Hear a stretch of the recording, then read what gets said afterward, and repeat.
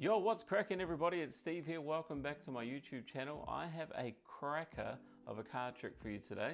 And the cool thing about it is the magician doesn't touch anything. It's all the spectator doing the entire trick. So here's how it goes down. The magician asks the spectator to pick up the box. They take the cards from the box, just like so, and then they are to shuffle them, just a quick little shuffle. They have to put the cards on the table and give them a cut. They can cut anywhere they like. Now from here you say, this is where you've cut and this is their selection, the 6 of hearts. The magician asks the spectator now to check the rest of them and make sure there's no other 6 of hearts. And they'll see that there isn't, there's no other 6 of hearts there. From here, their eyes are drawn to the envelope and you talk to the spectator and say, look, you shuffled the cards, you cut to the 6 of hearts. I've put something inside this envelope and you obviously don't pick it up. The spectator does all this and you say to them, look, what are the chances that that card matches your card that you've selected? They take it out and of course you get a thunderous applause and it matches perfectly. Now let's see how that's done.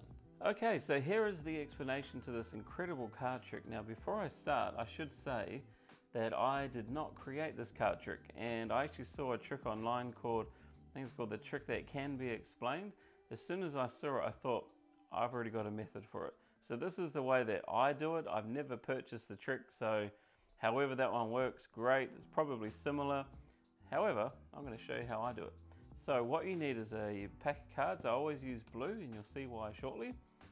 You want to get a red card that matches the force card. So this is the force card here, and just get a matching red one. You don't have to use red, it just looks nice when you reveal it. An envelope, which the reveal card goes inside, and that will just stay there to the side. And you need a Sharpie. Now why do you need a Sharpie? Well, this is why. So I'll get another card out just so I can do a bit of a comparison for you. And so you'll see here, on bicycle cards especially, I've put a little black dot here and you can see there's no black dot on that one there. Okay, so there's a black dot here, there. Take the Sharpie, put a little black dot in the center there. Now trust me, spectators are not going to see it, and the reason I use blue is because it's less obvious. It kind of blends into the card. And so once that is done, you want to create, yes, this is a breather crimp. If you're an experienced magician or you watch my channel, you know I've used this before. Breather crimp is quite a ingenious gimmick, a very old method, and this is what it does. So the card's been manipulated, and I'll show you how to create one of these in a second. You don't need anything but your fingers to make it. So if I put this force card, the 6 of hearts there, all I have to do is just reach over and I'll be able to cut perfectly to it. That's what it enables you to do. So here's how to make it. What you want to do is take the force card and you want to keep it face up. And you want to take your fingers like this, like little pinches there, and you want to pinch out towards the corner, a bit of pressure, and a bit of pressure going down here. And when you turn it face down, you see it's kind of a little pyramid. And what you do from here is you just place the card on the bottom of the pack. And that's it, you're ready to go. So let's place these inside the box and hide the Sharpie in your pocket. Remember, this is all set up beforehand. And then you're ready to go with the main routine. Now, just a little comment as well. This is about a 70% hit rate that the spectator is going to cut to their card the first time. So just keep that in mind. It does take a lot of audience control and a bit of practice. So practice on your own first so that you understand how the trick works. And then if you've got a partner or a friend or something, practice on them as well. So here's what you do. You ask them to take the cards out of the box, keeping in mind the force card is on the bottom. You don't pay or draw any attention to it. And then here's the important first management of your audience here. You want to tell them to give the cards a quick shuffle. Now, I always say give the cards a quick shuffle and do the action because you want them to be doing an overhand shuffle. And so here's the timing. As soon as I see them to start shuffling, as they go like this, 1, 2, once they get there, I always say, okay, put them on the table. The reason being is because I kind of want them to shuffle the card. So that's the crimp card there, as you can see. I want them to shuffle it towards the middle, because when they go over and pick cards up, most people will cut around halfway. And so it doesn't matter if it's not halfway or not, because the crimp will help you pick it up, but that's where I want to manage my audience to shuffle them, right there. And so I'll teach you an out at the moment if this doesn't happen. So once the cards are here, you instruct your spectator to pick up, just pick up some cards like so. As they do that, this is why you've got the black dot. You immediately look and see if there's a black dot there. If there is, you know they've cut exactly to the force card. Okay, so just from here you say, look, just pick up around halfway, and they'll pick up cards, and look, it is right there again. Another little tip as well is you just say gently, because if they pick them up and put pressure, you're never really going to get that crimp card. Because if you practice on your own now, you'll notice that if you pick the cards up gently, you'll get to the force card. So you want to use that same principle with your spectator. You want to say, just pick up gently around half of the cards there. And look, they'll cut right to that point. And then you explain to them, look, I want you to look through the rest of the cards, make sure there's no other 6 of hearts in there, which there isn't, obviously. And then you do your big reveal, however you want to reveal it too, with the 6 of hearts in the envelope. Now, here are the outs. So let's start this all over again. What if the spectator doesn't listen when you say give it a quick shuffle, and they just keep shuffling like this? You know, if they just keep going.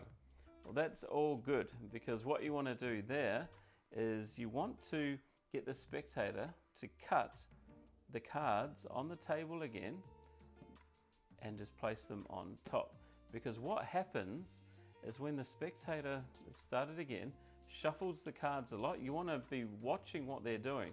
And so if they keep going like this, you know that that force card is now at the top. Okay, you can see it there. So I'll show you again. This is so important that you watch exactly how the spectator's shuffling. Especially if they start going like this, you want to make sure you focus on where that bottom portion of the pack is. So if they start shuffling, you watch exactly where that force card lands. We know it's now on the top. Now what if they start shuffling again? So you can see the force card there, the little break.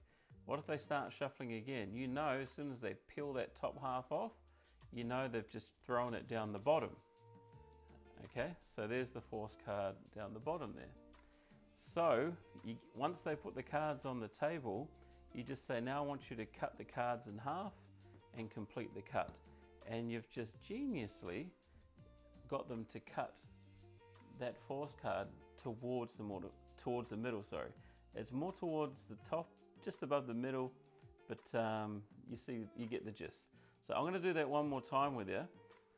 So the force card, we'll put that on the bottom. Now you want to tell them to give the cards a shuffle. Start with that on the bottom. Now you want to watch exactly where the bottom part of the pack goes. So they start shuffling.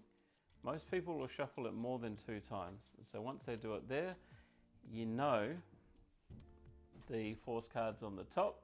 And so you get them to shuffle again. Now you got to watch it. Every scenario is different. So if it does end up there and they're done, that's fine. Just get them to cut again.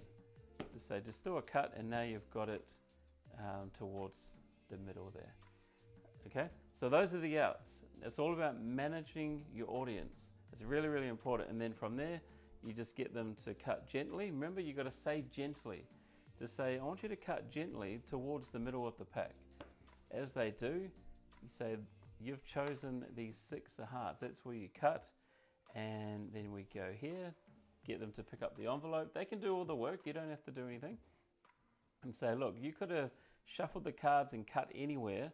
There's no other 6 of hearts at all in the pack. Yet somehow you cut exactly to the card that I had in the envelope. And they just go bonkers, because it's kind of impossible. Like, legit, how? That's not even possible. but it is when you have a little breather grip like this. So have a lot of fun with it. Rewatch this tutorial if you've missed anything. Remember with the shuffling of the cards, when the spectator shuffles them, because you're not shuffling, you've got to watch how they're shuffling. You've got to manage it really, really carefully. And so make sure if they're shuffling a lot like this, you know that force card's at the top now. And if it does end up there and they put it on the table, fine. Just get them to cut the cards in half, complete the cut, bang, you've just put it towards the middle. All right, enjoy that one. Well, that's all we've got time for today, so thank you very much for tuning in and stopping by. Sorry it's been a minute. I will be back next time. Look after yourself, stay in lockdown, stay home, saves lives. I'll see you next time. Bye-bye.